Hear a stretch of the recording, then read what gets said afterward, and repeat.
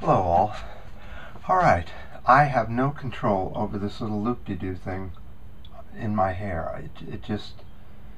Well, anyway, this is the second part of fusion reaction. This time we're going to concentrate on the fuels. Traditionally, they've been using like helium and hydrogen, or helium and hydrogen and a few others that are terrible. But they want to get to a cleaner fuel, so helium-3 is supposedly the answer. So let's go over to the board and just hang in there and you'll get right through this. It's not that hard. Okay, what is helium-3?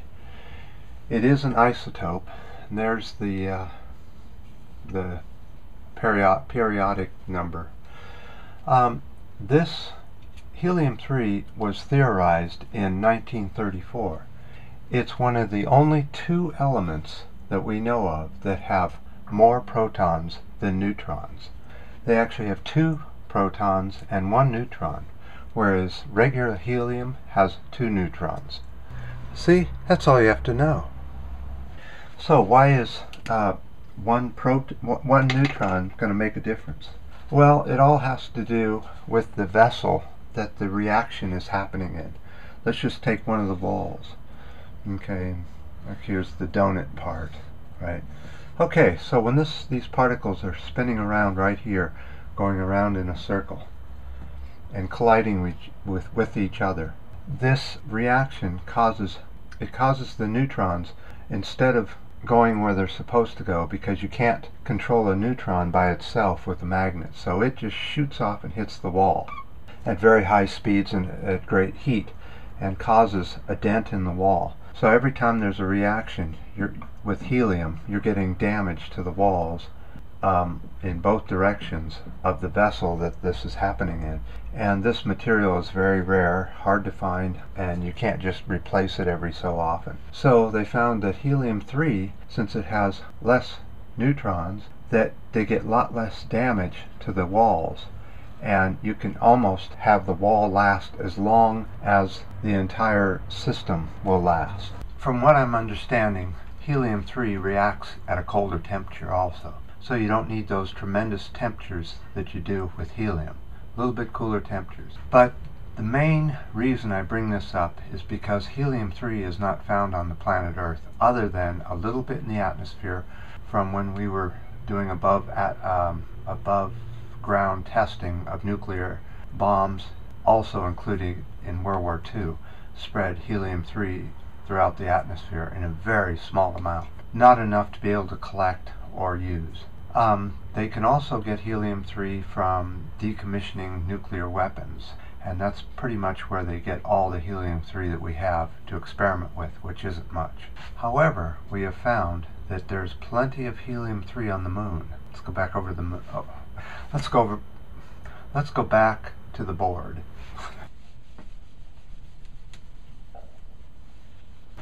Okay, so here's a piece of the moon, and you're probably thinking, well, how much helium-3 is on it? That's about the thickness of the helium-3. It's about 3 to 12 inches thick throughout parts of the moon. That's the thickest part. Other parts hardly have any parts of helium-3 at all.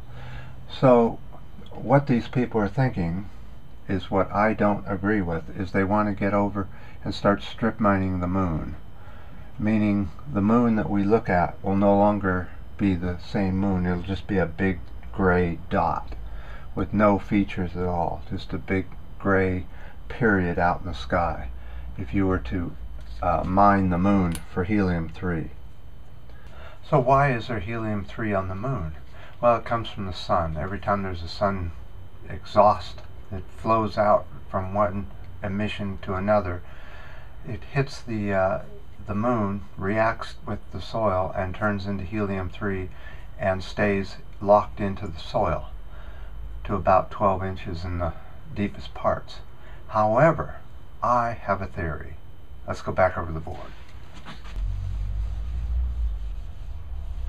Okay, instead of mining the moon, why don't we mine the sun? Here's the sun. It's got all this stuff coming out, right? These emissions and spots, stuff flowing out, big huge eruptions.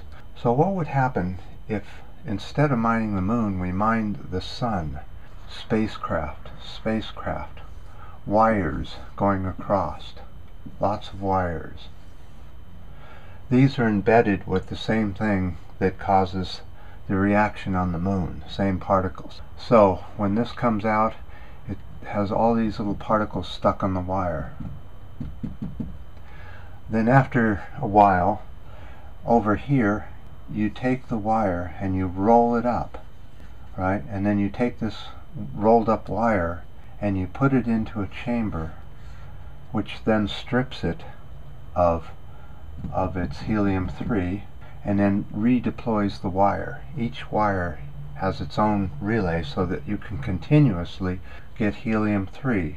Then you put this helium-3, compress it into a bottle, and you ship it off to a space station around Earth, which then transfers it down to the planet Earth. Since this whole thing is all theoretical anyway, why don't I be theoretical and come up with my own ideas? You could do this with dishes, you could do it with wires.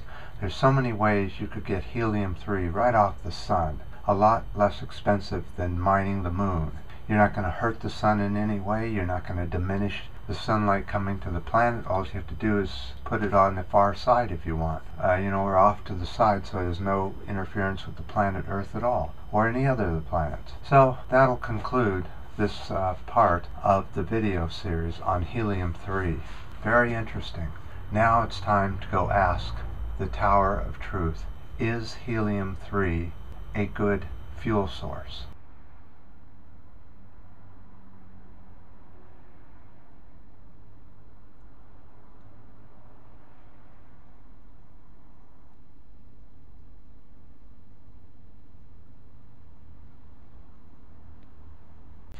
Okay, like before, we'll do a first roll of the dice. Will determine whether we get an up or down side. Make sure we line this up. It's very crudely made. Okay, so we have now fused it with the Tower of Truth, and let's find out whether we have an up or a down first. Odd, down, even, up. It's a 4. Okay, so that's an even, so it's an up first. Oh, this is looking interesting. Okay, so it's an up first. Let's go ahead and fuse this. Let's find out what the upside says, which is the yes side. We have a 3. 3 up. Okay, we're sitting up here at I'm a ways from the top, but that's a pretty good up. Now for the last roll, this will determine the down side.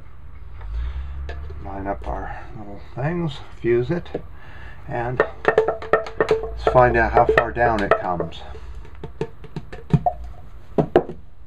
1. 1 down.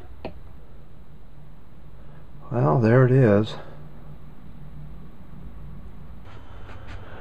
So as you can see, it's 2 away on the yes side from where we started, right there.